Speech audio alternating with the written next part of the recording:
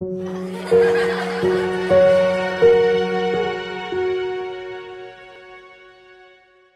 guys, welcome back to our channel. For those of you that have already subscribed, thanks for joining us back for a new video. For those that are new to the channel, make sure you subscribe, like, comment, and share this video for us to get more followers and subscribers and to share more of the information that we know. In today's video, I'm going to be discussing how to take care of your plants using some organic Monterey BT. And this is a biological insecticide that we have here.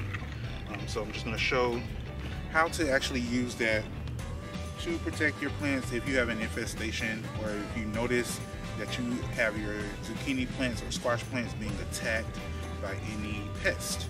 So let's get into the video. So Monterey BT, from my research that I've done, is a biological insecticide, which means that the components of this chemical are derived from components in nature. Species that eat certain pests, the chemicals they produce are taken from them, extracted, and then put into a formula which becomes this product. And so we're going to be using this today. I'm going to show you how to use it. I've already read the instructions. I already have my hand sprayer here with me, and so let's get into it. The instructions call for at least 2 fluid ounces of your Monterey BT per 3 gallons. So in our container here, it holds up to a gallon of water, and I'm adding in at least 4 teaspoons of the Monterey BT. So I just pour it in the cap. You can see I'm having a little problem there opening the bottle, but I just pour in the 4 teaspoons, which I just pour in the cap of the bottle, into the gallon of water.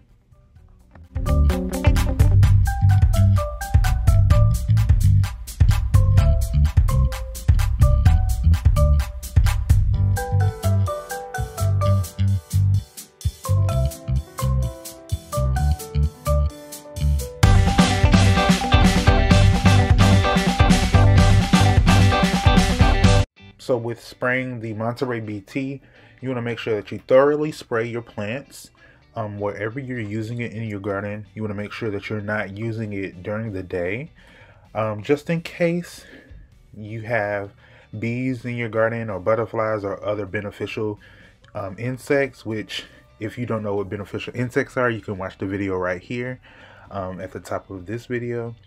But you don't want to harm any other beneficial insects in your garden. So just spray in the evening. Thoroughly spray your plants, all of the leaves, the base of the plant, all the growing fruit, everywhere, just to get a good saturation. And before the rain starts coming down really hard, we wanted to show you guys why we're even trying this biological insecticide, and this is why.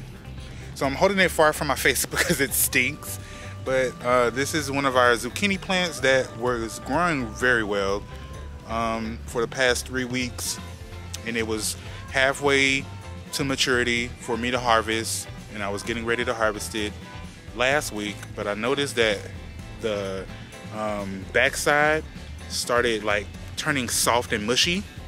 I kept my eye on it. That's why I ordered the Monterey BT product from Amazon and got it shipped through the Prime account so that it could get here faster. So that's why I kept an eye on this, just to see if I could save it. But unfortunately, as you can see, the pest, the cabbage worm that attacked the plants, put holes all through it, as you can see here, and then it ate through the back. And so it's clearly more than just one worm doing it. It's probably multiple. And I'll put a picture here of what it looks like, because a zucchini that we harvested last week, I was actually going to give it away to a family, but then I noticed that it was holes in it, and so I cut it open and I found 2 of the cabbage worms, and so I just put it in the compost. I killed the worms, but I put the actual plant in the compost. So that's 2 zucchinis down. We've only harvested 1 zucchini from our plants, And so it's kind of sad to see your plants just die off as they get closer to maturity, but I mean, that's the life of a gardener. With this video, we hope that you learned something about biological insecticides, learned something on how to protect your plants if you start to see a certain infestation of pests.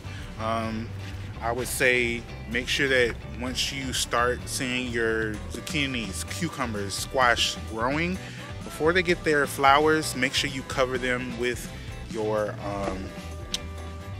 garden fabric there, because that will really stop any infestation from really attacking your plants or coming into your garden. We hope that you learned something today.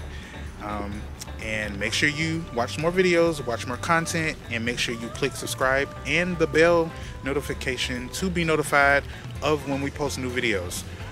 And we will see you later in the garden. Bye.